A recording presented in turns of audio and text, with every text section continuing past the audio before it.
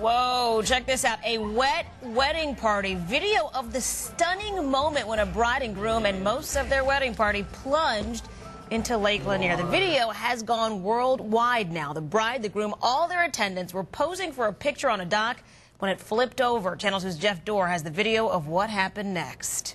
Remember how it rained every weekend, week after week? So when they were planning this beautiful lakeside wedding, they put up a great big tent here to make sure no one would get wet.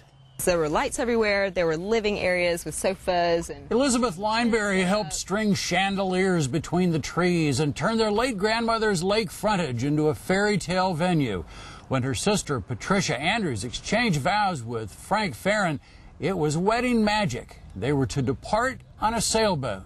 we don't even know. We've been racking our brains thinking, like, whose idea was it? And all we know is somebody threw out, hey, we should get a picture near the sailboat. And the sailboat was parked at the end there, and it was gorgeous. Their brother's company shot videotape, and he said, keep shooting just in case someone fell in.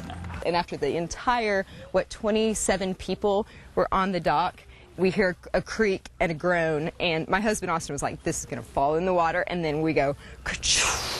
27 people in their wedding finest plunged into Lake Lanier after years of wave action loosened a rod that held the dock in place. Once they knew everyone survived, the laughter took over, and they declared it the best wedding ever. And they were just like, you know, we just take it all in stride, and they did, and they were just like still celebrating. We had a great night. The bride and groom are off on their honeymoon, and meanwhile, the whole wedding party is able to see the humor in what happened. Even the bridesmaid who broke her humerus bone. At Lake Lanier, Jeff Dorr, Channel 2 Action News.